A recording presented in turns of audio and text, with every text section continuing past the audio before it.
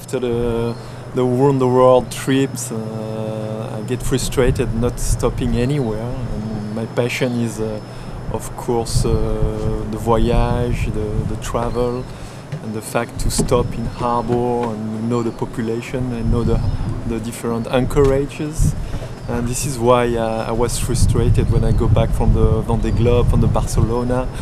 Get not frustrated by the sailing, but by the fact that I could not stop anywhere. And so I imagined this boat, which is dedicated to cruising and stopping in anchorage, and but also to go very fast from one anchorage to another, and to have a lot of sensation. And actually, I think it is a great success because the boat is accelerating, it's surfing, it's a great boat to sail with, and I get the impression that this is the boat of my dream.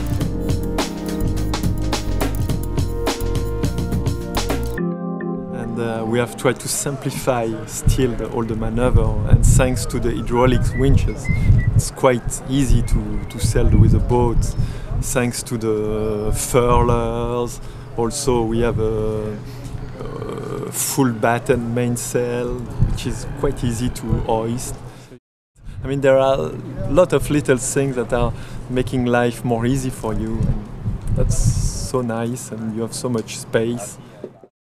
I want to spend some holiday with that boat, with some friends, because it's so much a cocktail of everything that I like.